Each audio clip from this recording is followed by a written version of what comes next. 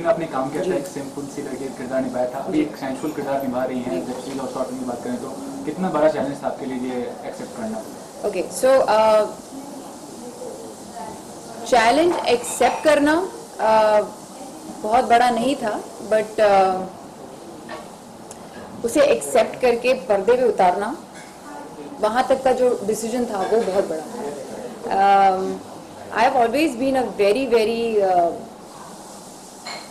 fearless person. I am more fearless now than I have ever been. I know myself more now. तो वो बहुत मदद करता है मुझे मेरे किरदारों को चुनने में, बिकॉज मुझे ऑनेस्टली और किसी बात का डर नहीं होता सिवाय इसके कि मैं इसे कर पाऊंगी या नहीं. और जो भी किरदार मैंने लिए हैं, मैं कोशिश करती हूँ कि मैं अपना 100% उसमें देकर जितना ऑनेस्ट उसे दिखा सकूँ मैं दिखाऊँ, because I am personally a very honest person and I like to keep that honesty in my work. And I'm so glad कि उसकी वजह से मेरी शॉर्ट फिल्म सेक्सोहॉलिक को आज 6 मिलियन व्यूज़ मिले हैं.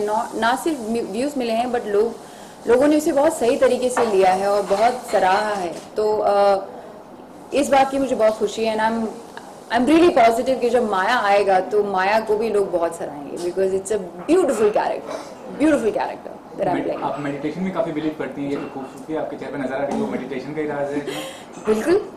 बिल्कुल. मैंने पिछले 3-4 सालों में ये सीखा कि हमारे दिमाग में इतना पावर है कि हम जो चाहें हासिल कर सकते हैं. And by that I mean it. I mean जो चाहें हम हासिल कर सकते हैं, मगर हम में वो पावर है ये समझने की, ये समझना हमारे लिए बहुत ज़रूरी है. सो I think I have understood that at least, जितना भी मुझे समझ में आया है. और मेडिटेशन इन सब चीज़ों में बहुत सपोर्ट करती है. जब आप मेडिटेट करते हैं, आप अपने आप से कनेक्ट करते हैं, आप उस इंसान से, उस बच्चे से कनेक्ट करते हैं जो बचपन में कहीं खो जाता है सोसाइटी, ये वो दुनियादारी के चक्कर में. तो आप उस बच्चे से जब कनेक्ट करते हैं तो आप अपने रियल पावर से कनेक्ट करते हैं, और वो बच्चा क्या कुछ नहीं कर सकता दुनिया में. तो अगर आप ये समझ लें कि आप कुछ भी कर सकते हैं, आप मान लीजिए कि आप कुछ भी कर सकते हैं. So that shows in your personality, that shows in my personality. खूबसूरती की बात आप कर रहे हैं, ग्लो की बात कर रहे हैं, तो ऑब्वियसली जब आप अपने आप से कनेक्ट होते हैं तो अंदर का एक ग्लो आ ही जाता है. और इमेज मेकओवर आपने किया है, उसके बारे में बताइए कि कितना डिफरेंस पा रही हैं अपने आप में? यार मेरे को समझ में नहीं आता कौन सी मेकओवर की बात कर रहे हैं लोग, to be honest. I have always been like this. I mean जो किरदार आपने मुझे प्ले करते हुए देखा है ऑन स्क्रीन, अब वो अगर डी ग्लैमराइज रहे हैं तो एक अलग बात है. ऑब्वियसली मैं उन किरदार में वैसे ग्लैमरस कपड़े पहन के नहीं आ सकती, बट अदरवाइज अगर आपने मुझे मेरी पर्सनल लाइफ में देखा है तो I have always been glamorous.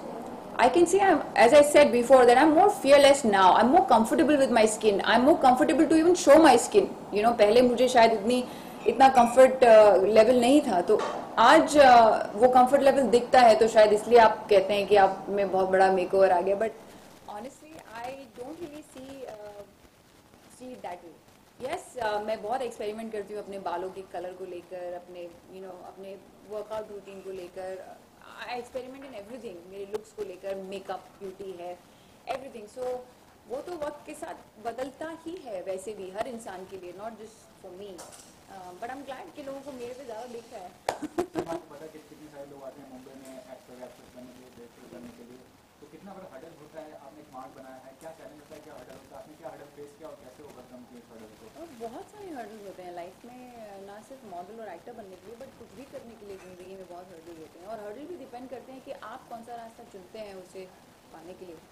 अगर आप ओके हैं to do anything and everything, then you might just get it like that. But then there be hurdles even after that. So hurdles तो ज़िंदगी का एक हिस्सा है. उनके बिना तो हम जी नहीं पाएंगे, बिकॉज हमारा ज़िंदगी का मकसद ही ख़त्म हो जाएगा. कोई चैलेंज आता है तो that keeps us alive, that keeps us going. So I think एक मॉडल और एक एक्टर बनने के लिए अगर आप आउटसाइड द इंडस्ट्री से आते हैं तो बहुत बड़ा चैलेंज है. बहुत ज़्यादा मेहनत करनी पड़ती है. बहुत a lot of star sons and all that, star kids, they get the platform ready. उनके माँ बाप को पता होता है कि वो किस दौर से गुजरे हैं और किस तरह से उन्हें अपने बच्चों को आगे रेडी करना होता है इस लाइन के लिए. बट जो नॉर्मल लोग आते हैं उन्हें कुछ नहीं पता होता. They are simple, they are raw. उसके साथ लोगों से मिलना ही बहुत मुश्किल हो जाता है। पहली बात तो आप इस तरह डायरेक्ट किसी से किसी डायरेक्टर से मिल नहीं सकते, बात नहीं कर सकते। तो जब मिलने में इतनी प्रॉब्लम आती है तो आगे तो मतलब आप समझते हैं कितनी प्रॉब्लम आ सकती है। सो I won't say it's a easy way, I would say it's very very tough. लेकिन अगर आप ज़िंदगी में ठान लें कि आपको कुछ चाहिए और अगर आपको यकीन है कि वो आपको मिलेगा तो आप फिर डटे रहें। बस हर्डल्स तो क्या है, हर्डल्स तो आएंगे, हो जाएंगे। तो मैं ये पूछना चाहूँगा कि ज़्यादातर जो एक्टर्स होती हैं या ज़्यादातर जो सेलिब्रिटी होते हैं वैसे लोग डेट करते हैं जो कनेक्शन रखते हैं इंडस्ट्री से। आपने मतलब ऐसे इंसान से मतलब किया या रिलेशनशिप मेंटेन किया जिनका कोई कनेक्शन नहीं था, उसका रीज़न क्या है? लव, मतलब व्हाट डज लव मीन? क्या क्या अट्रैक्ट करता है? Love means everything for me. I am a species of love. Without love there is nothing in my life. I can't even breathe actually without love. So वो मेरे लिए सबसे ज़्यादा मायने रखता है, बजाय कि मैं लाइमलाइट में आऊँ किसी स्टार को डेट करके, बजाय कि मैं I think her human being ये रिस्पेक्ट डिज़र्व करता है। वो स्टार्स भी वो रिस्पेक्ट डिज़र्व करते हैं जो किसी को डेट कर रहे हो और उन्हें पता है कि वो सिर्फ उनका इस्तेमाल कर रही हैं, या उन्हें पता है कि वो सिर्फ लाइमलाइट में आने के लिए उन्हें डेट कर रही हैं, व्हाटएवर। बिकॉज पता तो चल ही जाता है, आप कब तक छुपाएंगे ये बात। But I feel very sad कि उनके लिए भी, बेचारों के लिए, they don't see any other thing because they feel कि अच्छा ये तो I don't see my self there because मुझे कंट्रोवर्सीज या इन सारी चीज़ों से, एटलीस्ट उस तरह की चीज़ों से बहुत ज़्यादा लगाव नहीं है। आई ऑलवेज फील कि you have a choice, and if I want to be famous and if I want to be famous, I can choose other things, other means to be famous, because I have the capability. I have the capability to be famous as a great actor. I have the capability to be famous as a great human being. I'd rather focus on that than going to choose to do box. Ma'am जैसे है कि मतलब like they are preferring internet ji, only, right. तो आपको क्या लगता है आपका वेब सीरीज से ज़्यादा टीआरपी बढ़ेगी या आप किसी टीवी सीरियल में वर्क करते तो ज़्यादा TRP? I think I am so glad कि वेब सीरीज में कोई टीआरपी सिस्टम नहीं है, because TRP system is so rigged, it's not real. जो भी हम सुनते हैं देखते हैं इज़ नॉट रियल। ऑनेस्टली दुनिया में इतने झूठ हैं कि अगर आपको सच पता चलेगा तो पता नहीं क्या होगा दुनिया का। बट आई एम ग्लैड कि वो टीआरपी सिस्टम नहीं है। इंटरनेट आज हर एक छोटे छोटे बच्चे के पास है। मेरा 3 साल का नेफ्यू, उसको पता है कि इंटरनेट कैसे चालू करते हैं, यूट्यूब कैसे खोलते हैं, क्या करते हैं। सो जो आज की जनरेशन पैदा हो रही है वो शायद बचपन से ही कंप्यूटर savvy बन के पैदा हो रही है, एंड दे नो एवरीथिंग। सो और ये एंड्रॉयड फोन्स ने तो मतलब दुनिया ही बदल दी है जब से ये आए हैं। आपको टीवी देखने, बिकॉज आई थिंक हम बहुत लेजी हैं एज ए ह्यूमन बीइंग। हमें जितना आसानी से, जितना पास से, जितना फटाफट कोई चीज़ मिलती है हम उस पर झपट पड़ते हैं। We don't even want to go through torture कि कौन टीवी जाएगा, स्विच ऑन करेगा, फिर देखेंगे, फिर बैठेंगे। इतना भी नहीं होता because the phone is always in your hand, you can just it's just a click away. So I think I am glad कि वहाँ कोई टीआरपी होती नहीं है। अगर होती तो आई थिंक वो सारा रिकॉर्ड तोड़ चुकी होती अब तक और आने वाले 4-5 सालों में, because this is the future, this is what we are gonna watch. आपने वेब सीरीज में एक माया का कैरेक्टर प्ले किया है, तो आप में और माया में क्या सिमिलैरिटीज है? माया मेरी वेब सीरीज का नाम है। मैंने इसमें क्या प्ले किया है ये आप वेब सीरीज देख के पता चला है, पता चलेगा आपको।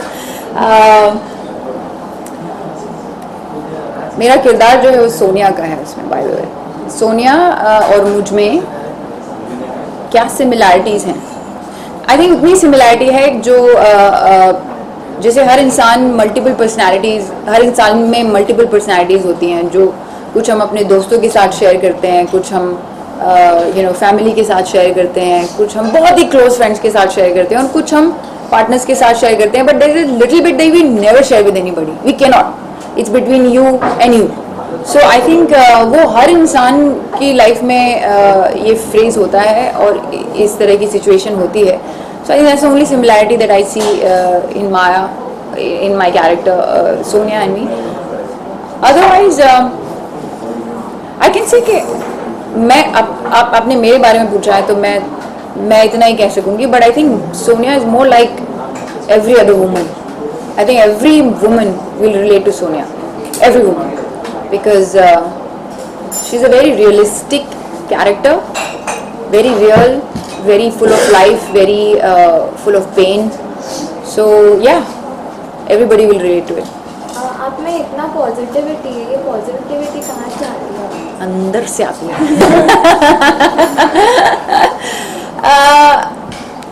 आई थिंक मैं बॉर्न पॉजिटिव हूँ। मुझे नहीं याद है मैं कभी नेगेटिव हुई थी सिवाय मेरे बाइपोलर के दौरान। बट अदरवाइज मैं बहुत पॉजिटिव इंसान हूँ। मेरे घर पे मेरे मम्मी डैडी बहुत पॉजिटिव हैं, बहुत खुश मिजाज लोग हैं वो, और बहुत हमेशा हमें अच्छा ही सिखाया उन्होंने। हमेशा उन्होंने कभी भी कोई तकलीफ होती थी तो they would laugh it out and they would say अरे ठीक है यार तकलीफ है ना, चली जाएगी। So that attitude just made us all very strong. It just field us with lot of confidence and lot of positivity. And धीरे धीरे जब मैं जैसे जैसे बड़ी हो रही थी मैंने रियलाइज़ किया कि आप एक एनर्जी का भंडार हैं और आप कहीं जा रहे हैं तो आप अपनी एनर्जी सब में बांट कर आते हैं और सबकी बटी हुई एनर्जी आप लेकर आते हैं। तो आप डिसाइड कीजिए कि आपको क्या बांटना है और क्या रखना है। तो जो आप बांटना चाहते हैं वो अच्छाई है और पॉजिटिविटी है, then you better fill yourself with positivity. So that's what I did. I liked positive people. I liked people who could inspire me, people who would smile at me for no reason, people who would do things for me for without expecting anything. So I wanted to be like those people. So that's why I choose to be like that. मैं हूँ शमा सिकंदर और मेरी तरफ से आप सब लोगों को दिवाली की बहुत बहुत बहुत हार्दिक शुभकामनाएं।